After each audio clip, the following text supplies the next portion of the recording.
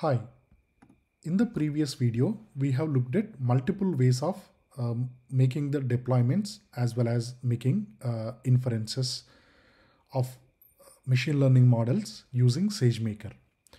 We have mainly used the estimator to deploy the model, but as we have discussed, the estimator is only available within the notebook from which we have trained the model, right? But that's not the generic use case, because we might want to deploy the model at a later time in maybe a different environment for the production system, right?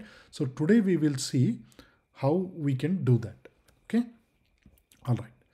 So after training the model, we have the model artifacts, right? So we have the model artifacts at some S3 location. And then we also know which instance we have used for training the model, right? As I said, in some cases, we can use the same instance for inference for inbuilt algorithms.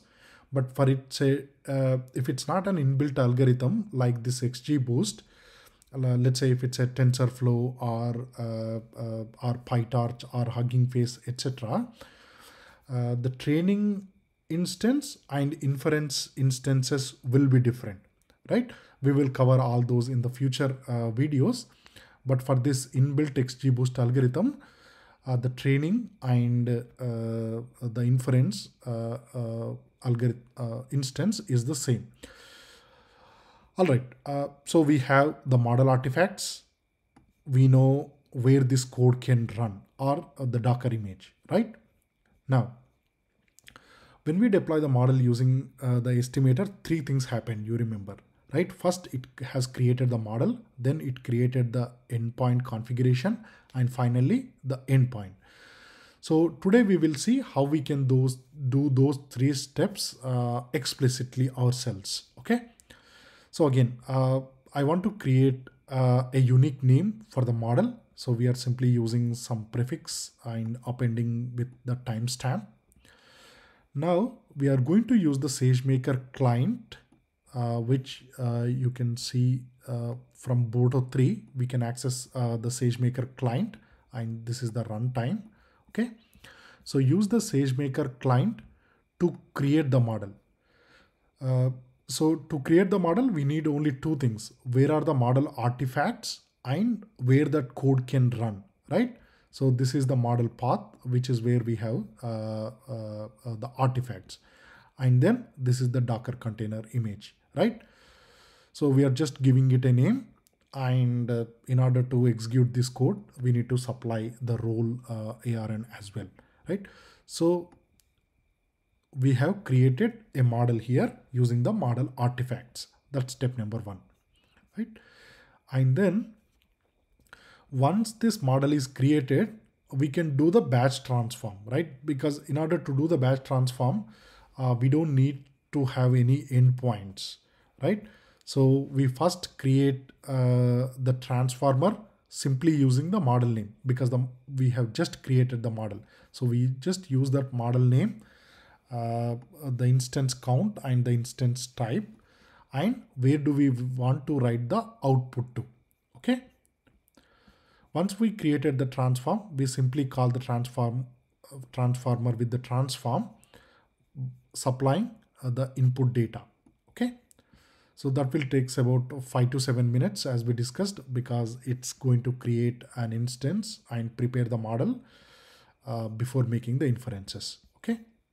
All right. Now let's look at the endpoint. So first we need to create the endpoint config name, right? So here we are again creating a name for the endpoint configuration, and then using the Sagemaker client to create the endpoint configuration. So we have a name, and then here we can have multiple versions of the same model. We can make it serverless, etc. We will see the benefits of serverless in the future videos and how to do that, etc. Right? So this is version 1 of the model, and we simply supply the model name which we have created previously, and again providing the instance count, the initial instance count, as well as the instance type. Okay. So we have created the endpoint configuration. Okay. Now we are actually going to create the endpoint. Again, create a unique name for the endpoint name and use Sagemaker client to create the endpoint. Okay. And the endpoint configuration will contain all the information. So we simply supply the endpoint configuration and we just give it a name here, right? All right, so that has created the endpoint. Now it will take some time, again 5 to 7 minutes to prepare the instance, to prepare the model, to download the model artifacts and to make it executable, etc. So we can use this get waiter to keep checking if when the endpoint is created, right? So the endpoint is being created, and then from this point it will be the same. So the way we create the endpoint is different, and it depends on, are we using the Sagemaker estimator, which is available within the notebooks from which we have trained the model, or the more standard method is what we just discussed. So it's this 3-step method. So in step 1, we use the model artifacts and the Docker image to create the model. Okay.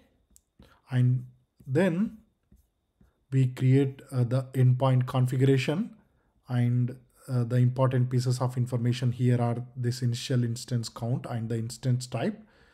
We provide the model name. So we have created the endpoint config, and finally we create the endpoint name by supplying the endpoint configuration. Okay. And then the inferences, those are exactly the same. Now we can delete the endpoint configuration and endpoints from the Sagemaker client. So first we delete this endpoint name or the endpoint by supplying the endpoint name, and then we can also delete the endpoint configuration. Okay. Now sometimes we might want to delete simply the endpoint so that we don't get charged when we are not using it. And we can keep the endpoint configuration. There is no charge for keeping the endpoint configuration.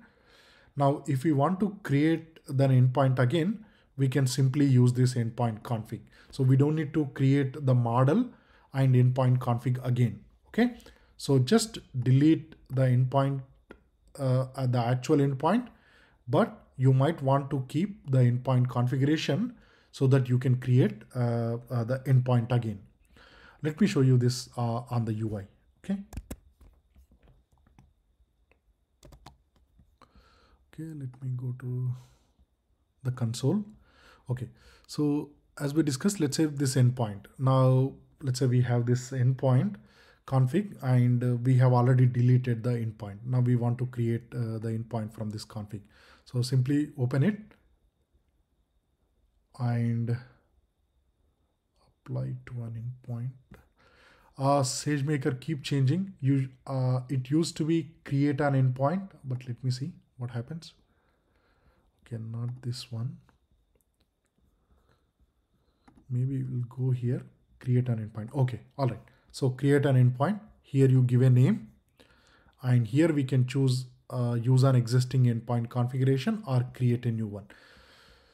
Because we have lots of existing ones, so choose this option.